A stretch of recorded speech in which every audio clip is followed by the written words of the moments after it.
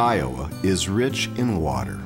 The state boasts thousands of miles of streams and rivers, as well as more than 160,000 acres of lakes, ponds, and wetlands. But water is a limited resource. It must be protected from pollution so we can continue to use it for drinking, recreation, and industry. Iowa's water is found in two forms. Surface water is visible on the surface of the land and includes lakes, rivers, and streams. Groundwater is water that has soaked into the ground and is stored in the tiny spaces between rocks and particles of soil. Groundwater can be just a few feet below the surface or may be stored hundreds of feet down.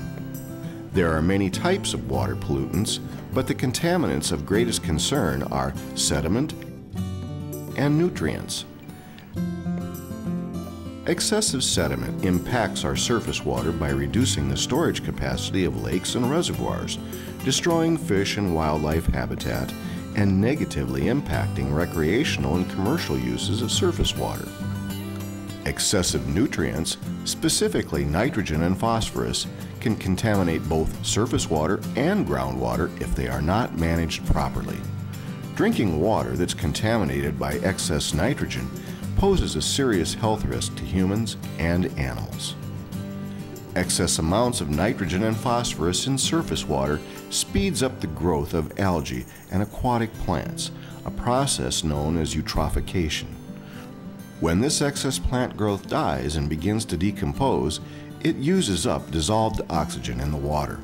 This then limits the amount of oxygen that's available to other organisms, including fish. Without enough oxygen, fish die.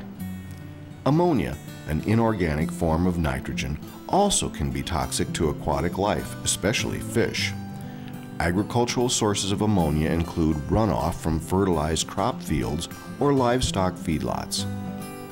Pollutants reach groundwater through two ways: infiltration and runoff. Infiltration begins with the splash of a raindrop on the hard surface of a feedlot. Water flows along the hard surface until it reaches the edge of the lot. There it begins to infiltrate or leach into the ground, carrying with it nitrogen and phosphorus. As the nitrate nitrogen moves below the water table and enters the saturated zone, it flows with the groundwater, eventually discharging to a surface water body. Or it may enter a water well, where it could potentially harm both humans and livestock that use that water as their drinking source. Runoff begins when the soil is saturated or restricted and infiltration cannot occur. Runoff also occurs when rainwater comes so fast it simply cannot be absorbed into the ground. As water moves, it picks up soil particles and nutrients along the way. Iowans have many options available to help them protect our water sources that make economic sense. Properly designing livestock facilities is one way to reduce pollution. Another way to greatly limit the chance for water pollution is by using conservation tillage methods in farming operations. Iowa has many expert sources to help residents explore the best ways to prevent water contamination. Contact your local Natural Resources Conservation Service and your local Extension office for more information. These agencies can provide ideas and technical assistance at little or no cost.